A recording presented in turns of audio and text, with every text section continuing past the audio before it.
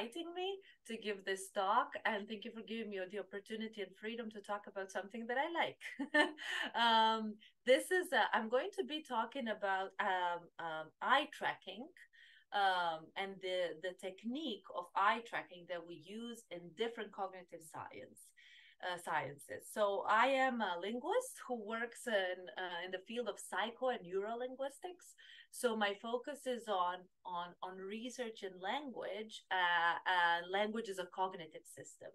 And in researching language, we get to use a lot of techniques that are actually borrowed from other sciences, such as neuroscience and psychology. And through studying language, we get to know a lot of things that are not strictly speaking language, a lot of things that have to do with cognition in general and with how our brain actually works.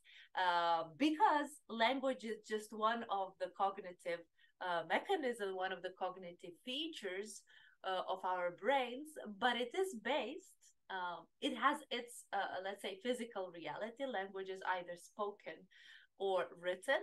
So, in order to understand or use language, we have to learn about other brain functions and other cognitive functions, such as perception, right? So, I will be talking about how we actually do this, how we use what we know about our eyes and about our visual system to know something about the cognitive system, more specifically brain. And I will be talking about then later, those are the other realities that Dr. Lambert mentioned, how we use then the knowledge from what we know about how we research language through eye tracking, how we use it for some other fields that are not connected to language, how we use it to know something about our brains and our mind.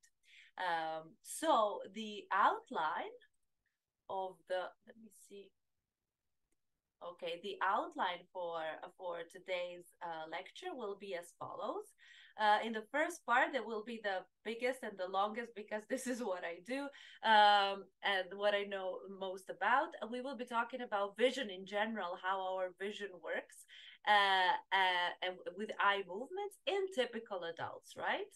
We'll be talking about the characteristics of the visual system, of the reading, because this is what I do my research mostly on, and characteristics of scene perception. So not looking at language material, but generally scenes, right? Images. Then I will move on to something that it's not my area of expertise, but is definitely very closely related. And this is vision and eye movements in atypical population. So how we can use eye movements in clinical settings, right, to know something about how people who are atypically developing, how their movements are functioning, and which disorders and which atypical populations we already have research on and already know something about. And then at the end, in the last part, I will move to business. And this is basically something that is nowadays a very interesting field, I would say, both of research, but also of application of the research. And this is how we can use eye movements using all the same principles that are used in, basic research, such as, reading in typical adults, how we can use that in business and more specifically in marketing, to know something about how customers and how users are behaving, and based on that to maybe adapt our advertising strategies or business plans, right? So as I said, we start with the basis. We start with, describing how eye movements work in typical adults and how we do research on it. So vision and eye movements in typical adults. Our vision system works in such a way that we have our eyes connected to our brains through optical nerves. The vision is binocular, right? Usually, typically. And in order for the image to get to our brains, actually, to be decoded by our brains, there are a lot of different neurons that are taking part in this and a lot of different functions. In principle, the light, which is the basis of everything, reaches a specific types of photoreceptors in the retina, which is in our eyes. If you look at this image here, the retina, so this is the pupil, like the front part of the eyes, this is the retina, but the fovea is only one part of it.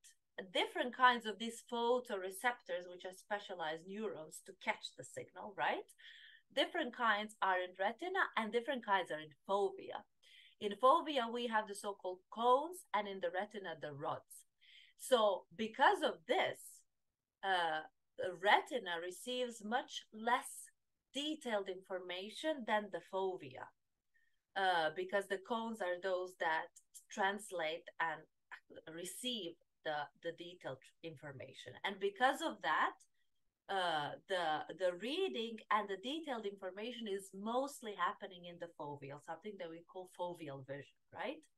So thanks to these photoreceptors, both rods and cones, the electric signals are sent to higher centers in the brain. We call them the higher centers, right? Through this optic nerve that connects the eyes and the brain, in the opposite fashion, for further processing necessary for perception. So at this point, we just have some basic information sent, and then later in the brain, the cells that work in the brain and the functions that happen in the brain and the mechanisms are actually enabling us to know what we are seeing, right? Half of the information carried through this optic nerve is from the fovea, as I said, the majority of it, the most important. Other photoreceptors in the retina also send some information, but approximately half of it is from the fovea. This is the most precise one, and this is the one that we need for reading. So because of this differences in how the nerves are distributed in our eye and what kind of information they can send to the brain, we have different kinds of, let's say, acuity of vision. So we have the foveal region, which is within 1 degree of visual angle to other side of the fixation point. I will talk about what fixation is. So in terms of reading, that is 3 to 4 characters left to right. This is our foveal vision, the most precise one. Then we have parafoveal vision, which is another approximately 5 degrees to either side of the fixation point. And then we have peripheral region, which is beyond the parafoveal, right? In this region, we cannot even extract, for example, when we talk about very detailed information such as text, in this peripheral region, we can only get the general gist, the general shape of the text, right? We cannot even detect the letters. Now, these are the regions of vision, but on the top of it, we have something that is called perceptual span. This is the field of effective vision, and this is based, so this is foveal, parafoveal, peripheral, what we can do, right? What a visual system can do. On top of that, we have how we direct our attention. And this is our perceptual span, and this depends on our knowledge and on how we learned to see the world around us, right? And this is, when it comes to reading, asymmetric. Depending on how we are reading, whether we are reading to the left or to the right, right? There are different writing systems, right? And we have over the years learned how to direct our attention. So our perceptual span is asymmetric around the fixation location. And the perceptual span is the actual amount of visual information that is being processed when we fixate while reading, right? So as I said, we have foveal, parafoveal, peripheral. This is basically what our system can do. And then on top of that is what we actually, the information that we actually process from that, and that's asymmetric. So this is how it would look like. If we fixate on the word he, the next several characters would be parafoveally seen, and then after that we don't even see, we don't extract, and we would see a little bit to the left too. Now, eye movements in reading, when we read texts, we don't read smoothly. People maybe sometimes think that when we read text, we fixate and we look at every letter, at every character, but this is not the case. Um, this is not a smooth process, but we call it the squirrel jumps that we are doing. So we would, for example, if you look at this example of the text here, the circles are indicating where you fixate, where you look at the text. So you sometimes even skip the entire word. For example, this word "och" here. We fixate, we jump from one part of the word to another. And while we are fixating, we spend there 200-300 milliseconds, and in that point, we extract the information. Then we jump, we extract information foveally, parafoveally a little bit, we jump to the next part, etc. So reading actually consists of fixations, which is when we stay on one character usually, and saccades, which are these jumps from one point to another. So the entire visual field is not processed with a single fixation because we are very limited with how much we see with a single fixation. We move our eyes to be able to grasp information. This is actually what eye movements are for. We move our eyes in order to extract information because with one look, with one fixation, we cannot extract everything. So if it weren't for the eye movements, we wouldn't be able to fully process the information outside of the foveal vision. And if you remember, foveal vision is 3 to 4 characters in reading. So this is really little, not a lot. So we need to move our eyes. And it is from this basic assumption that we move our eyes to process information. The assumption is that we will move it also in a way that optimizes the information extraction, right? This is very important later for marketing. I will go back to this. So fixations are when eyes stop scanning the scene and stay on the same letter, for example, in the case of reading, or some point of the image if we're talking about looking at images and scenes. But what is important for the research and for later application of that research is that the length, how long you stay in one spot, depends on a lot of factors. First of all, what you're looking at. So the stimuli, I will call the stimuli either the text or the image that you're looking at. This determines how long you will be looking at it at each point, but also the type of the task, right? Why you are looking at it, the reason for which you are extracting information. We know that, for example, in reading, the fixation duration can depend on whether you are reading silently. Fixations are 2 to 250 milliseconds. So this is very, very short. When you see something presented on the screen for 250 milliseconds, you're not even aware you saw it. So the fixations, we are not aware of how many times we actually stopped. For example, if we are reading one word, we don't know, we are not aware of how many times we jumped from one part of the word to another to fixate and to maybe read or reread. So this is all very fast. In oral reading, it's a little bit, the fixations are a little bit longer. So how do we measure eye tracking during reading? This is a picture from one of the experiments I did. This is me taking the picture of the screen. So what we do is we have these eye tracking machines which are basically very, very precise, fancy cameras. They use infrared light to basically measure and capture the pupil. And then based on that, we can see, because this is telling us where the fovea is, and based on that, we can see where the person is fixating during the reading. So the person would be sitting in a lab looking at the screen. Usually in the screen you have either text or the image, depending on what you want to look at. We usually tell them not to move, and sometimes we even give them this chin rest to make sure that they're not moving too much, because we don't want the camera to lose their eye once we do the calibration. And then in the experimental computer, we can track. As you can see, this blue circle here is what the person fixated at that moment. We can track, then we record all that, and then we do the analysis. We can compare where they're fixated more, how many times they jumped, etc. And I will talk about why this is all informative. So perceptual span in reading, as I said, perceptual span is the size of the effective visual field from which information is extracted. And this depends on our knowledge. So not on what eyes can do, but what eyes can do plus what we learned, what we taught them to do over the years.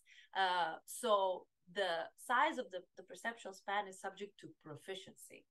So what this means that skilled readers have bigger span, can see, extract information from more characters at one fixation, right? So they are more effective in a way.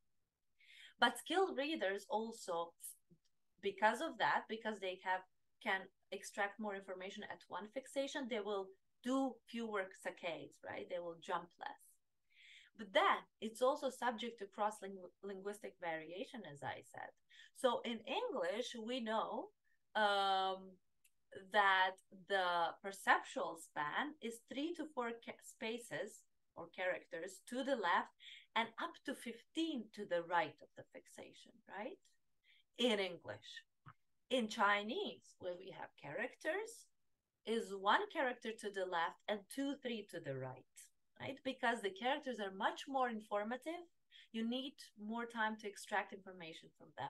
Both English and Chinese are left to right writing systems, right? But then if you have Hebrew, which is right to left, the perceptual span is different. So you would have more characters to the left than to the right, because over the years when we learn how to read, we train our visual field to extract our perception, to extract information in such a way. But so these are the so-called top-down characteristics, our knowledge. But there are a lot of bottom-up, so the characteristics of the stimuli, of what we are seeing. And those are very simple things, such as the reading material difficulty, right? If the letters are not visible, this will decrease our perceptual span. This is why when we do experiments, for example, we always have very easily readable fonts such as Arial or Times New Roman, and it's always black and white. And that way you don't introduce any difficulty. This low level visual information is a crucial factor to determine where we not consciously move our eyes, where a saccade lands. So the more visible or more salient the text is, the longer the saccade. Spacing between words in reading can also determine where we land, etc. And what we know also generally is that readers tend to make the first fixation somewhere between the beginning and the middle of the word. But then there are other, I won't stay in this too much, but there are a lot of factors about our knowledge of language, if we're talking about reading, a lot of factors that have to do with our knowledge of language that affect how long we stay on one word, such as the frequency of the word, how often do you use that word, the word length, how predictable the word is in this particular context, how many meanings it is. Is it a word with many meanings or just one? So is it ambiguous or not? When you acquire this word, semantic relations, whether it's related to other words that we also saw, how familiar you are with that word, etc., etc. All this subconscious, right? We don't control this. This is something about our knowledge of language that determines eye movements. And this is how it looks like basically when somebody would read one sentence, right? They would fixate always on the first word. That's very salient, the first word in the sentence, then jump to the next, then to the next. Then usually the his on those small words you skip because you see them parafoveally. But then the person came to the word windmill. Now, if you actually read the sentence, it is semantically weird. The knight attacked the windmill, right? So you usually don't attack the windmill. This is why this person that was reading this sentence fixated several times, went back to the verb, so did the backward regression, saccade, to go back to the verb, the windmill. Who did what to windmill? To figure out what is happening, and then went back to the windmill and to the end of the sentence. This is all happening subconsciously. What the person was probably realizing consciously reading this sentence is that something was weird. But the number of the saccades and the exact locations of the fixations are subconscious. Now, if we move on from text to images, visual perception research really depends a lot on what we are doing. So if we would give in research a different task, the person would do different things with the same image, right? So this is, for example, on the left, where an experiment where we say, look for a cactus. When you say look for it and you put the images in the circle, the person nicely goes in the circle. When you give them a picture, let's say a naturalistic looking photograph or something like that, if you give them different kinds of tasks, they will do the search differently. If you tell them, look for something and memorize everything around, they will be much more precise. But if you tell them just look for, I don't know what the task was here, of a painting, right? They will just do a quick search and their fixations will be much shorter. So where do we look and why in a scene? Again, as with text, they're bottom up and top down.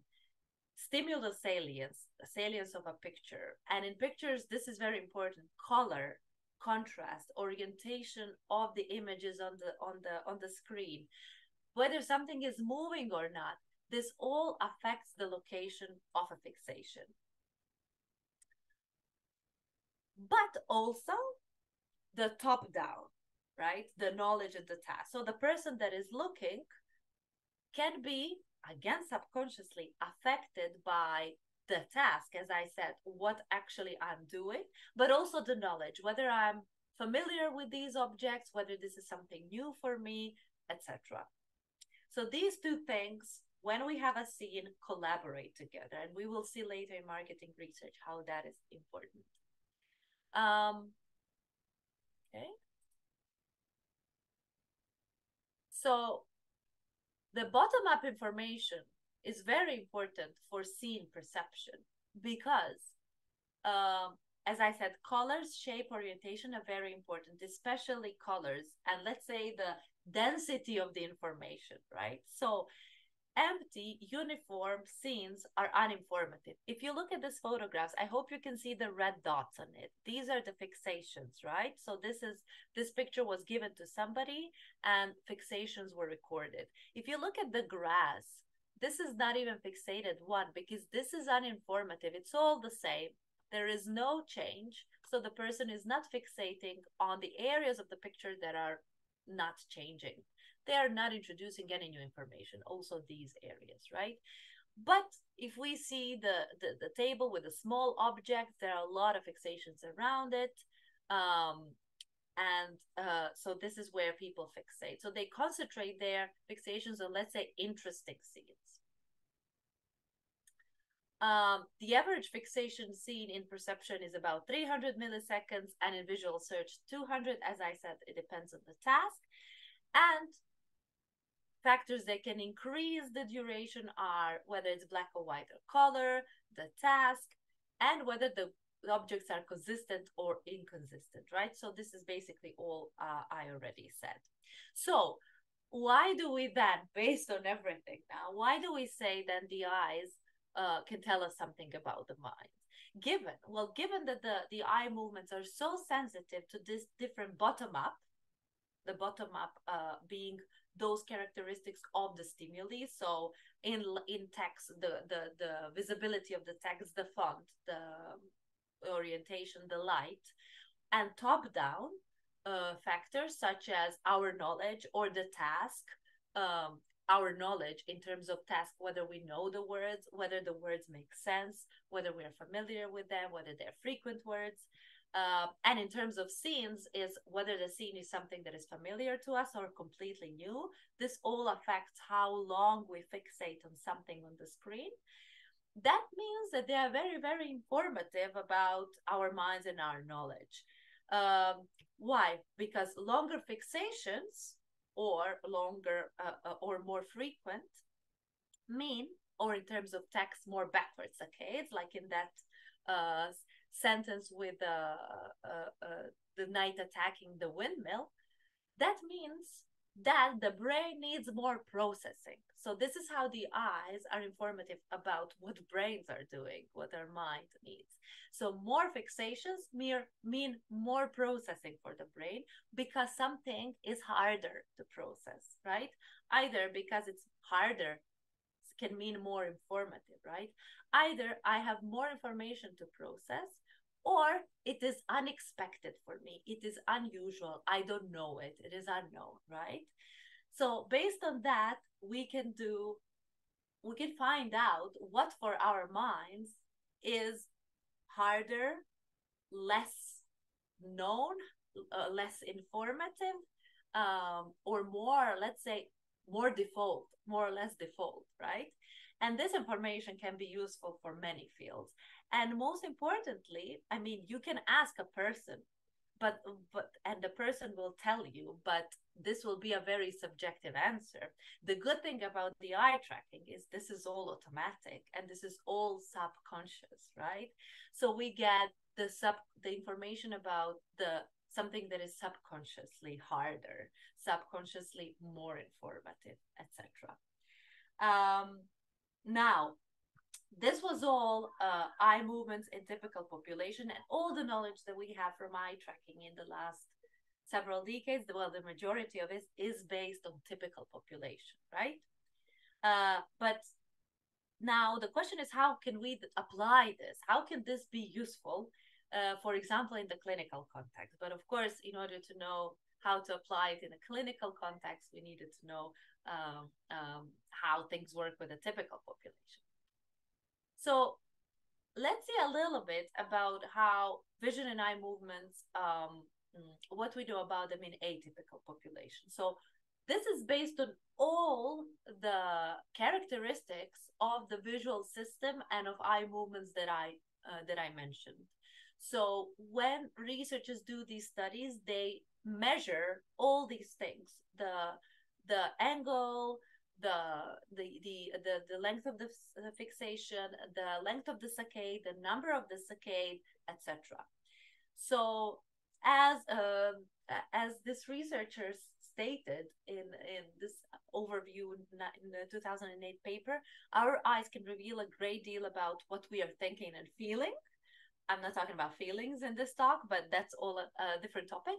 And eye tracking measures can harness this potential to improve our understanding of the mind and its development. So I will talk about the development of eye movements here. That means that this research is done mostly on atypical population, which is children. And with children, one, let's say, technical difference or difficulty is that you cannot really tell them don't move when even you're doing research. So we have all different kinds of eye trackers that are developed to make this a little bit easier. For example, the head mounted eye trackers, as you can see here, that you just put on the head, and they're not then the data is not worse if the kids are moving their heads. Just to say here that eye tracking is done also with the babies as early as 4 to 6 months. In which case, obviously, because you cannot put anything on a baby's head, it will be impossible. Certain eye tracking techniques are developed where you just put a sticker on a baby's forehead. The baby sits in the mother's lap, and then the camera is calibrated to track the sticker and to calculate where the eye is relative to the sticker. In which case, the experiments are much simpler and shorter, of course, but we can actually do eye tracking research as early as several months of age. And so far, what people have found is that eye tracking can be indicative of certain of atypical development, on certain aspects. For example, in schizophrenia, it was found across many studies. I have only here stated one, but it has found that particularly one type of eye movement, which is called the smooth pursuit type movements. So here the fixations are shorter and the saccades are shorter. This type of smooth pursuit eye movement is shown to be impaired. It's shown to be different in schizophrenia, with saccades being different and fixations being different than in typical population. And this has been shown across the studies. Also, in ADHD, when you give a task such as visual search, if you remember the picture with the room and the painting on it, this is called visual search. Find something right on the picture. It has been found that in comparison to the typical population, the children with ADHD initiate the visual search later. So there is a delay in their visual search. As you can see, for a lot of these atypical eye movements, there is one important aspect here, and that is attention, right? Because eye movements are basically directing the attention automatically and subconsciously. We can use it, and it can be very useful to detect uh, um, if a person potentially might have any attention, any sorts of attention deficits, right? This technique has been particularly useful and investigated in autism spectrum disorders and dyslexia. Autism spectrum disorders, which were called pervasive developmental disorders, a lot of research has been done to show that uh, the children with autism spectrum disorder show different kinds of fixations, but not for all pictures, not for all stimuli. Usually, the stimuli that has to do with, for example, faces of people, especially on the eyes. So they have shown, several studies have shown that the fixations on face pictures differ than of the typically developing children, in such a way that also that autism spectrum disorders children make fewer fixation on eyes, which is usually where you fixate the most. If you see a picture of a face, typically developing children will look at the eyes mostly. While autism spectrum disorders significantly, children with it significantly move their fixations to mouth and other parts of the face. Also, in general, their reading is shown to be slowed down a little bit, that the fixations are a bit longer, and they do more backward fixation, so more rereadings. And this is interesting because both for schizophrenia, ADHD, and autism spectrum disorders, these are not disorders that are particular to language, but still we can use eye tracking techniques with images or different kinds of materials, but also reading to show differences. But then when it comes to learning and reading difficulties such as dyslexia, which is language specific, right? Which is reading difficulty basically. It has been shown that children with dyslexia may have completely different, well, not completely, significantly different reading patterns. They make more forward saccades. Their saccades are shorter, but their fixations are longer and more frequent. And in different visual search tasks, they process fewer letters, right? Okay, the question is, yes, you have shown that there are differences between these people. Okay, but why is this useful to show that they are different? Well, it is useful because we can use eye tracking for detection, right? So actually, a lot of these studies that I showed here, especially with autism spectrum disorders, are not done or are done also with the children that are at risk of developing autism spectrum disorder, not only with the children that have been diagnosed, right? So what you can do is use eye tracking. This means that we could use eye tracking for early detection of if we know the eye tracking profiles of different kinds of atypical populations, we can use it to early detect these kinds of disorder. And we know that early detection in any kind of disorder means better prognosis for treatment. And you can see that there are already papers from many years ago that suggest that eye tracking should be used as screening method for dyslexia, right? To determine whether people are at risk or not. Because for now, officially, in majority of the countries, we have certain tests that children at school do that can detect whether somebody has dyslexia or might potentially develop it. But actually, eye tracking might be more efficient way or more informative way of doing it, and not just detection, but also intervention. As I said, not my area of expertise, but there are already studies that even, and this is for now, for children with ADHD, that use eye tracking as a method to train inhibitory control and, let's say, attention, loosely speaking, so that to help children with ADHD, let's say, retain their focus a little bit longer. So maybe eye tracking can be used as intervention tool too. Okay, so this was the use of eye tracking in settings that are more that have to do with research more, and then we have to do with clinical setting. And then in the last part, I wanted to make it a little bit more, let's say, applied in terms of business, and to show how we can use eye movements as a business tool, again, based on all the knowledge that we know from research. And this will have to do mostly with those things that I was saying about the bottom down characteristics of the image, such as color, contrast, shape, orientation, whether something is moving on the screen, etc., how we know that that affects fixations. And the top down, and this is our knowledge, whether something is informative or not for us, whether something is new, whether something is default, whether something is interesting, right? So the whole idea of using eye tracking in business is basically for marketing purposes. And the idea is the more informative something is, the more I'm going to look at it automatically, right? And so this is why eye movements have been used to investigate consumer behavior and consumer preferences a lot, especially in the internet era, right?